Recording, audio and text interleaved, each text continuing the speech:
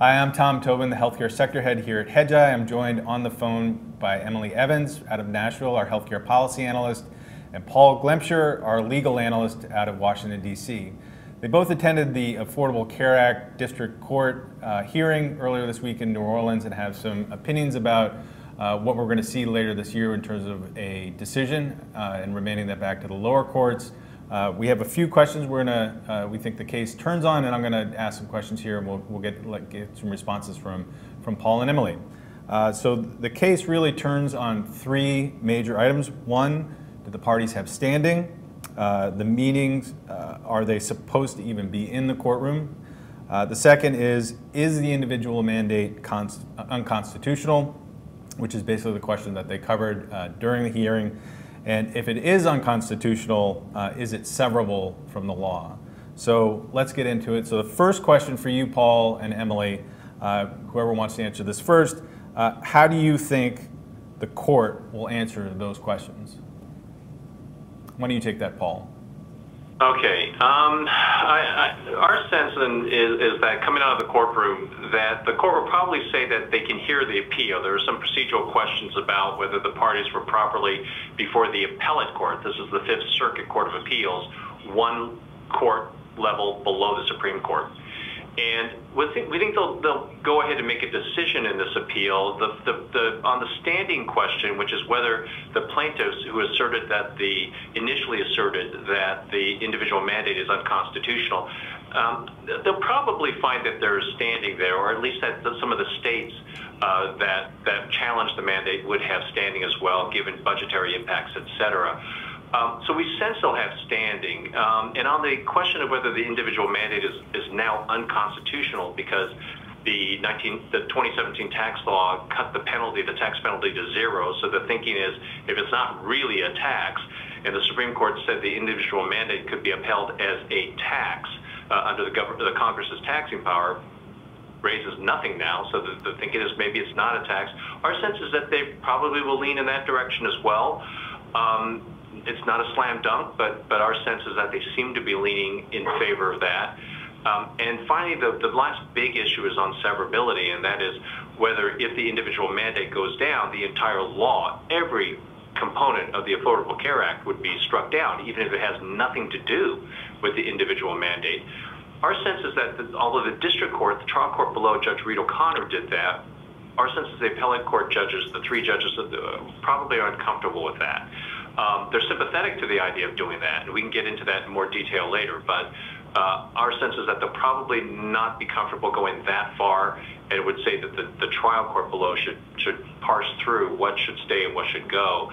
But before that happens, it'll probably be appealed up to the U.S. Supreme Court, and that could be a big case next year with large political implications as well. All right, great. And from your being inside the courtroom, did you have a sense of which of those questions that they cover was sort of debated most hotly, most contested between the lawyers and the judges, or how the questions came down from the judges? Yeah, I think on severability, I think that's the issue. The question being, if the individual mandate goes down, sort of like the trunk of the Christmas tree comes down, are you going to sit around and debate what ornaments ought to stay? That was sort of the reasoning of the lower court. And I think at least one of the judges, and he's a Trump appointee, was very sympathetic to the view that, when a big chunk of the law goes down like that, it really shouldn't be the court's business to try to pick and choose what stays. Congress should just fix it. That was sort of the view of the lower court. I get a sense there's sympathy to that view, for that view. I just don't think the judicial precedents back the court being that aggressive, but they really probed into that. They really started digging into the severability question. So that suggests that's the most contentious issue, and likely one that's going to breed additional litigation. Right. So they're not going to want to sever it. Severability is it can be severed and keep the law. I think they're going to ask them to sort through. Yeah, I think what they're going to say is that Judge O'Connor made a mistake by saying that the entire law has to be struck down, everything, okay. Including things having nothing really to do with, not really intertwined with the individual mandate. And a lot of that it's a rising trend, and it's a big issue. It's among a lot of conservative judges is that, maybe the courts are overstepping when they're asked to rescue statutes when key provisions are struck down as unconstitutional.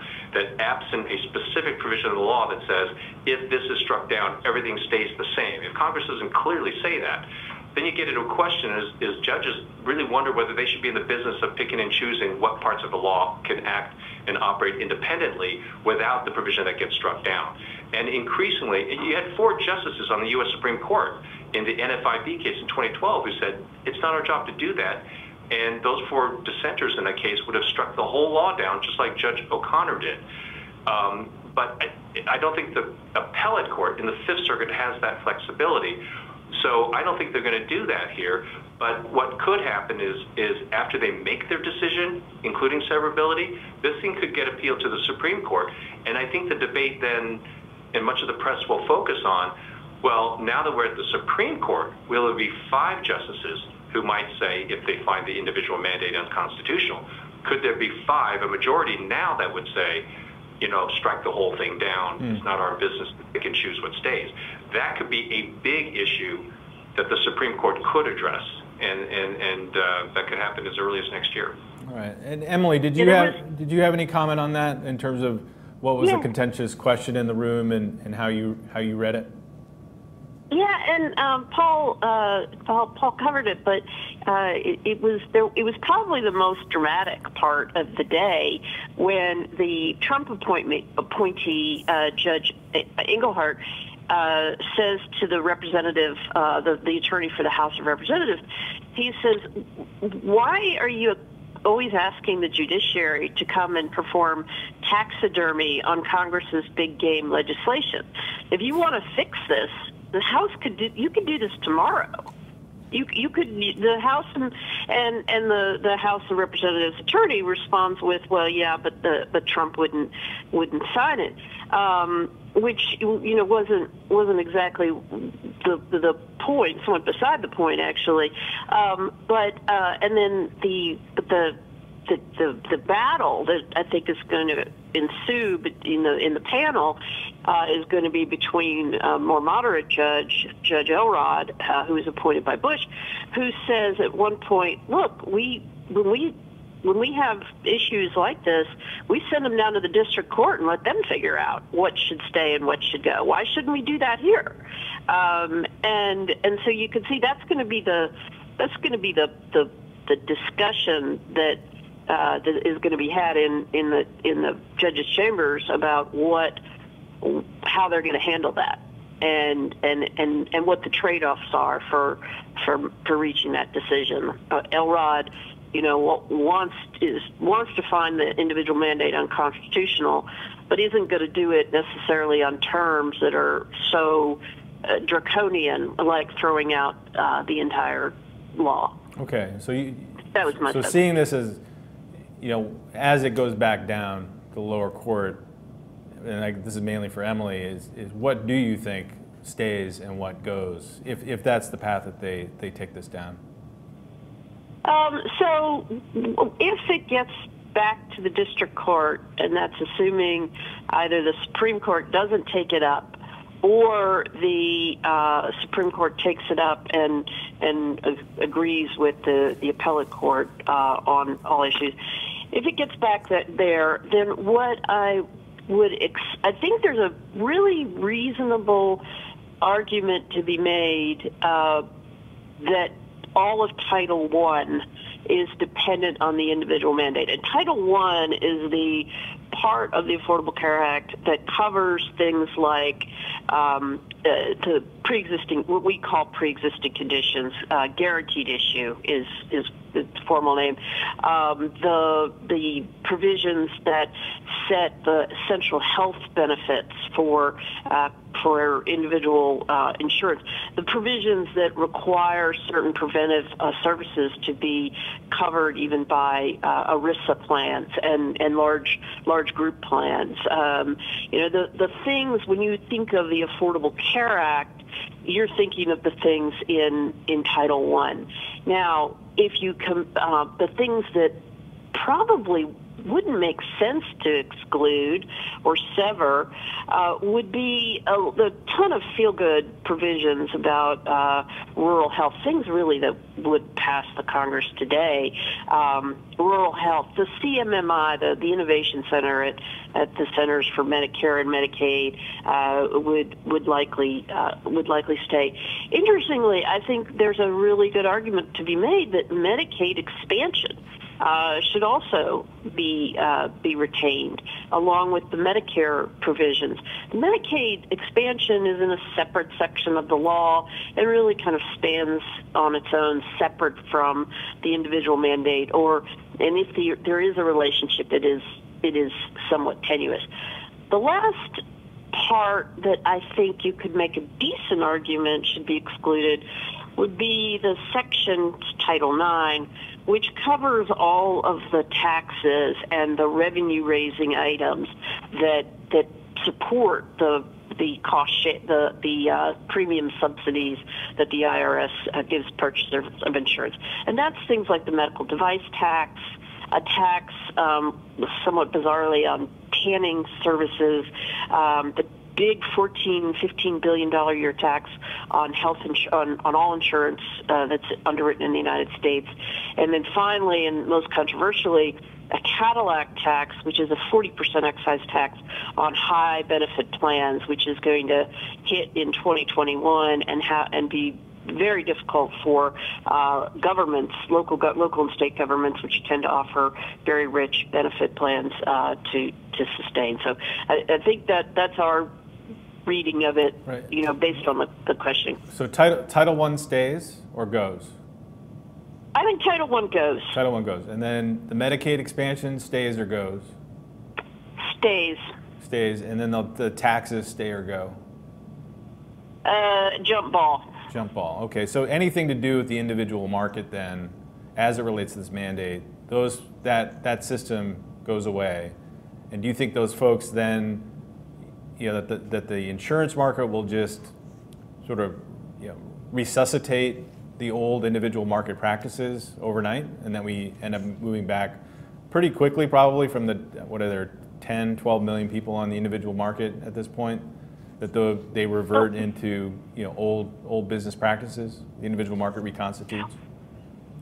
I think it's really unlikely that there's any going back here. The Affordable Care Act so disrupted the industry. I don't see that as likely. The possibilities are Congress acts.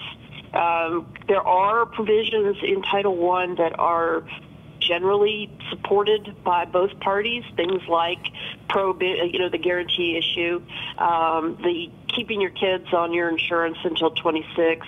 Those are the things that most people are pretty comfortable with. What probably would be difficult to get through Congress is the community rating and the age band. Under the Affordable Care Act, an insurer can't charge an older person more than 3 times a younger person. That's pretty controversial. So there's a couple of things that could possibly get through Congress and get rescued, with some of the more difficult things going by the wayside. Essential health benefits is another thing that could get revived by Congress, although that is slightly controversial and not particularly good policy as well. Okay.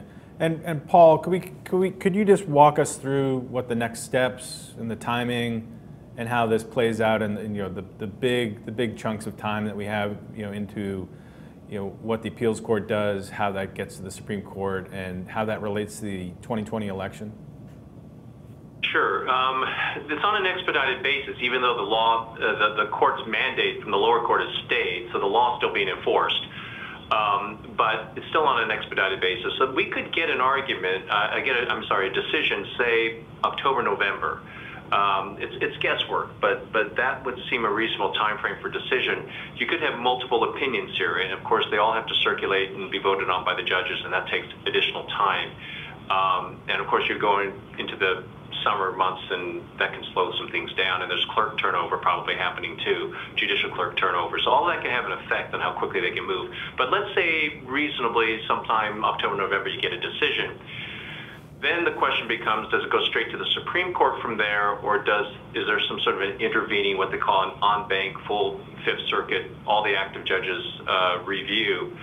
I would think that it may be something that the Democratic appointees would want to move quickly to the Supreme Court, because if you get a decision late this year, there's still an outside chance you could put it on the next term's docket at the Supreme Court, where if they decide to hear it, let's say the 4 liberals on the court vote to hear it, and it takes 4 votes to take a case at the Supreme Court, then you could be on the docket for argument and decision of roughly a year from now.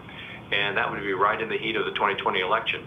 Now, if it drags out, if it's one of these things where between the Fifth Circuit process and how the Supreme Court administers the petitions for review, it drags out into early next year, it could be harder to put it on the docket. You'd be past the general election of 2020 before this case would be heard at the Supreme Court or certainly decided by them. So that's the thing to watch. How does the timing play out between the Fifth Circuit decision process, potential on bank, and then at the Supreme Court? The procedural issues with that, how quickly they can resolve them all, will determine whether it's a big 2020 issue or not. Who makes the decision to appeal to take it to the Supreme Court? Is that the lower court makes that petition? No, it's made by the parties who are disgruntled by the decision of the Fifth Circuit. So the plaintiff in this case would appeal. And whoever loses. And are they incentivized to make that appeal? I think they probably are. I think they are. And the other thing, too, is when you have a case like this that raises a lot of interesting legal doctrinal issues, like the issue of what is a federal court's responsibility to do a comprehensive severability analysis when a big court provision gets struck. Big philosophical issues like that, there'll be some people pushing to get that before the court because it could be a precedent that is useful in a lot of other cases. So I think this is the kind of thing where you'll see a lot of people with different agendas wanting this case to go up. Okay. And Emily, what do you have any? I mean, we've talked about this a lot, but what are your sort of top-down, high-level impact on the healthcare subsector? Well, I think that the impact is not going to be as bad as the market reaction might suggest. For one, because I think when all is said and done, only that Title I gets severed out, and maybe the taxes in Title IX. The Medicaid expansion staying, which was really the most successful part of the law, when you boil it in terms of getting people covered, which was the goal of the law. So I think that the impact is going to be somewhat muted. So the sectors that I would be concerned about and are any provider in the preventive services role. Anybody who's, like we've talked about, Exact Sciences, which has the colorectal screening test, which has been they're the beneficiary of it being a service that is required to be covered without any cost sharing whatsoever, and required to be covered even in the employer market, not just the individual market. So I think those types of services, goods and services, would be negatively impacted. The individual insurers, Centene, certainly made a big business out of the exchanges and actually been reasonably successful. But if you look at United Health, that's not the case. They have very little exposure on those guys. So managed care generally, but you've got to look down at each of the companies to see what their exposure there. The providers like the big, like Tenet and HCA, they have been the beneficiaries of lower bad debt. But largely, I suspect, due to the Medicaid expansion than due to the individual market. There's just simply not that much exposure. I think a potentially really big loser is DaVita and other providers that get that benefit from commercial insurance and the disparity between, Medicare reimbursement and commercial insurance. I think there's a little bit of that going on with some of the behavioral health providers as well. And in DaVita's case, it's really raised its profile, and we've talked about it a lot, where DaVita is providing the premium support for people to purchase exchange plans under the ACA, and then getting covered for dialysis services at 3x, 4x, maybe even more than what they would get through Medicare. Okay. And then just a few questions here from subscribers. This one's for you, Paul. So won't the SCOTUS just overturn and keep the law? You mean if the Fifth Circuit strikes down the individual mandate, would the Supreme Court then restore it by ruling it is constitutional? Yes. Well, it's a hard call. The court didn't spend a lot of time, on Tuesday on the issue of some of the substantive issues that were raised in the briefs on how you could actually defend the constitutionality of it, even with zero tax penalty, not raising any revenue. It's possible. It's possible you could go back to the Supreme Court and Chief Justice Roberts says, you know what, it's still enough like a tax that we could continue to call it an exercise of congressional taxing power. That is not impossible. The court didn't go much in depth on the substance of that issue, actually, at the hearing on Tuesday, but it could be a close call at the court. But on the other hand, it would be hotly litigated. It'd be a 5-4 decision. One way or the other, most likely, and too hard to know whether they would actually come back and say it's still a legitimate exercise of the taxing power, and then you would have to run to the severability issue. Do you think Chief Justice Roberts wants this case back at the Supreme Court? I doubt it. I really doubt it. A lot of it is the timing. A lot of speculation that he didn't want to take the law down and make the Supreme Court the issue in 2012. And you get a question here where it's deja vu. And is he going to let the law go down and make the court a big issue in 2020? Now, that's why the timing's important. We're all speculating about motives and drivers here, but if this thing is not on the Supreme Court's docket until for decision till well after the 2020 election, well then perhaps the idea of the court being the issue is less of an issue. Mm-hmm. So, that's one way to think about it. All right. And if it did, I guess Emily and Paul, do you guys have any sense if it does make it back to the Supreme Court before the election, we get some decision one way or the other, what those two decision trees, any impact you think? Would it energize Democrat? What's the political fallout from those options? Ending up. Well, I think the danger here is that the Supreme Court becomes a political issue, much like it did in 1937 when Franklin Roosevelt, dismayed over the loss of a number of New Deal bills that he had gotten passed.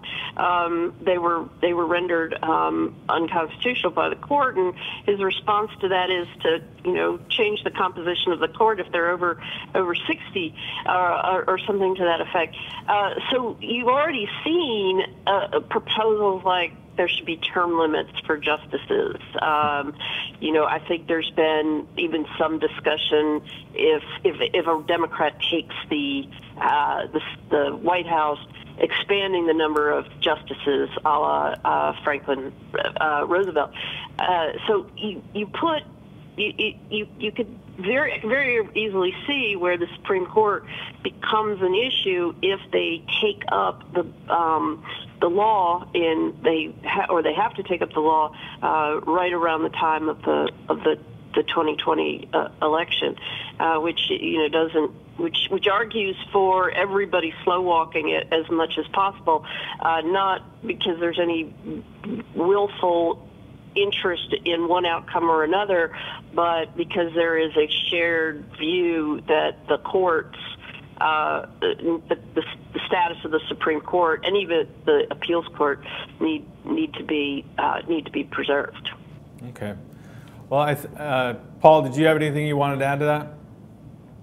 No, I mean, I agree with that. I think it's making the court the issue. It's an issue in every election, but I think this case with healthcare being potentially an issue of vulnerability for the Trump administration going into that election, and the court itself, and against a backdrop where you really haven't seen so much of an emphasis on sort of these legal type of issues, antitrust and big tech and healthcare, and how all of this is affected by our judicial and the legal precedents that govern us. I mean, it's kind of extraordinary that all of this kind of stuff is taking a sort of a front burner impact in the upcoming election. So to me, this would just be another part of that. And healthcare is such a volatile issue going into 2020 that, I think it could be really, really important here. Yeah, there's a lot of very keen emotion around that issue for sure, and for good reason. Well, thank you both, Emily and Paul, for taking the time to walk us through this court case and attending the court. It sounded like a really interesting event, and thanks for sharing your views with us.